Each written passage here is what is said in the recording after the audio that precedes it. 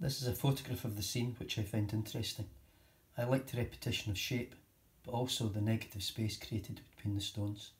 I've looked out some of the studies which are carried out before the painting was started.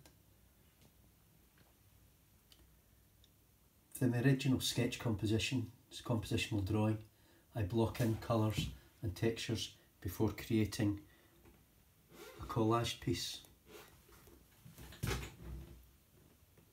This collage is created with pre-painted papers and different textures.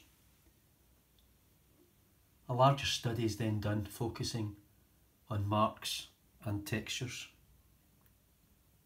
This drawing worked in monochrome, and this allowed me to go back to the colour study and then allowed the textures and the marks to lead me through the painting. So I never know what's going to happen next.